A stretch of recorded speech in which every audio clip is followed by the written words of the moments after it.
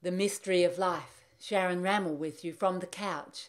It is truly extraordinary what can happen when we simply immerse ourselves into the vast ocean of mystery, continually available to us in the imaginal realms, the world of possibilities which exists simultaneously alongside our physical linear world, where we sadly spend too much of our time. The ancient peoples on every continent intuitively understood the innate interconnectivity and utilized their knowledge and their energies with great precision.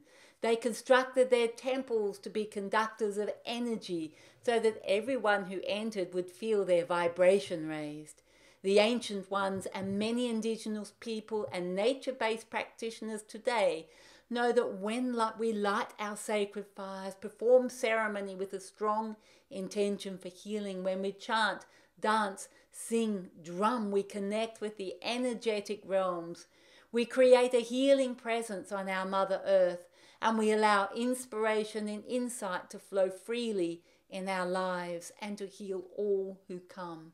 So when you are seeking answers, when you are feeling alone, when you are overwhelmed or overworked, when you are suffering from exhaustion, from illness, I invite you to step outside and, as one of my great teachers says, turn on your antennas, tune into the swaying tree branches, notice the songs of the birds, the patterns, the clouds in the sky.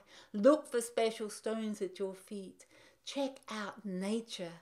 Open yourself up and receive the messages from all of life, from the earth, our star brothers and sisters, all that is seen and unseen.